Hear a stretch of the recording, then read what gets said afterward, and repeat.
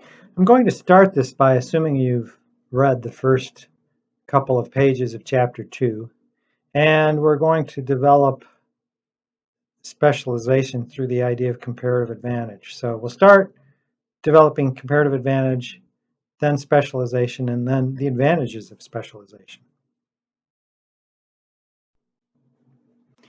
The definitions are here and in your book, and we can use these ideas to compare different individuals, different firms, different countries. Those are the most common entities.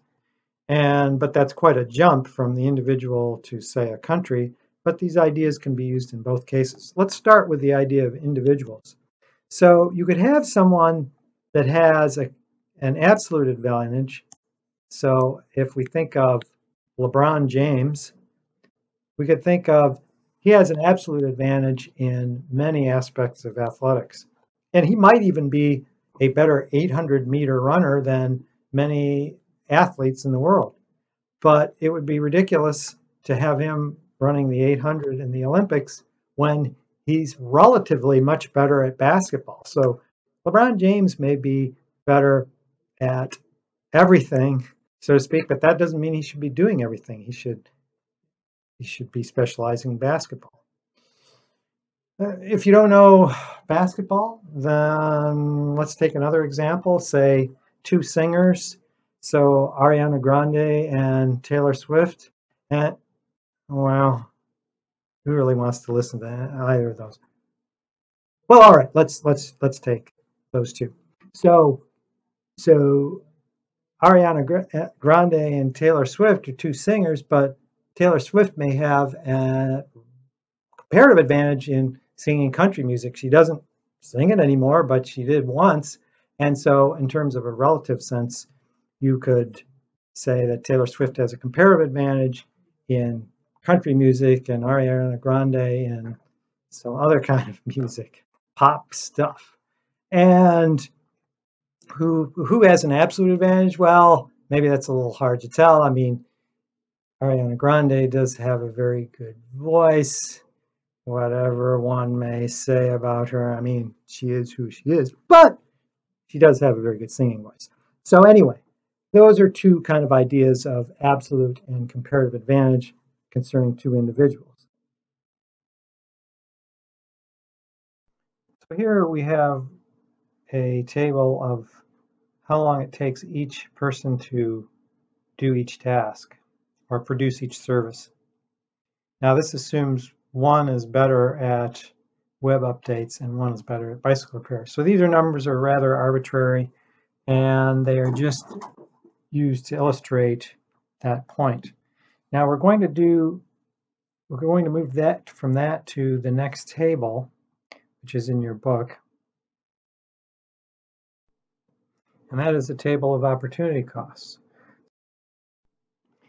Now it's fairly simple in terms of the numbers to go from one to the other, but if you haven't done this before, it might not jump out at you what's going on. So let me just take a minute, because we're going to use this lower table or tables like this quite a bit. And so once you get this in place, it's fairly simple then.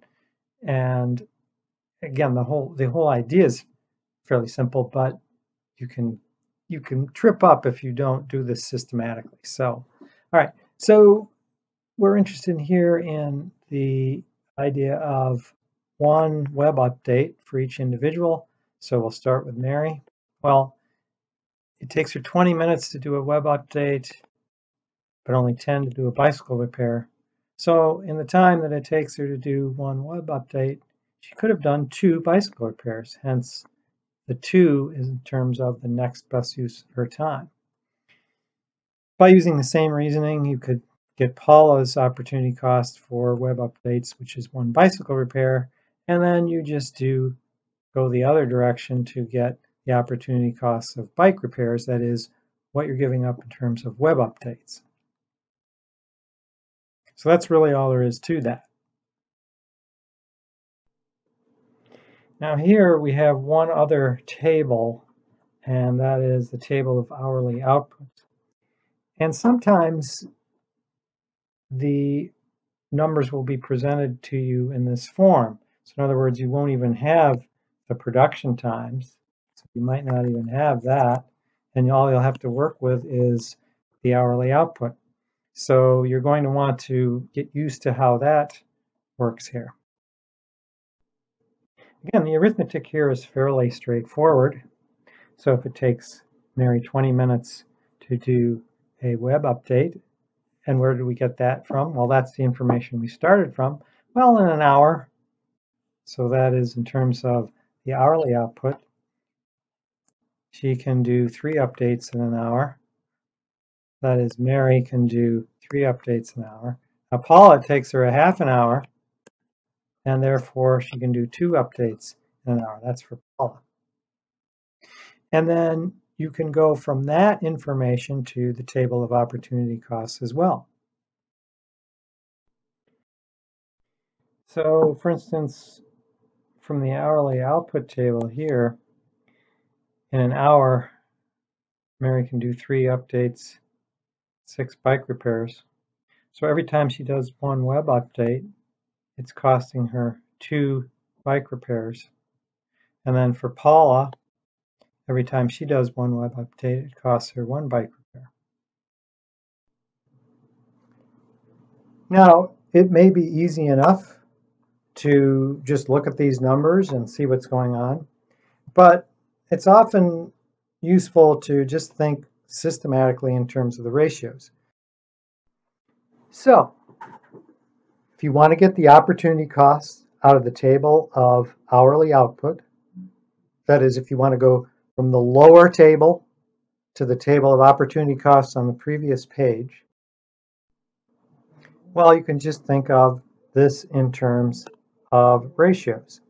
So, for instance, 3 web updates here is to 6 bicycle repairs, as 1 web update is to how many bicycle repairs. So what we want to do is get this in terms of the opportunity cost of 1 web update. So 3 to 6 equals 1 over x. 3x equals 6. X equals 2.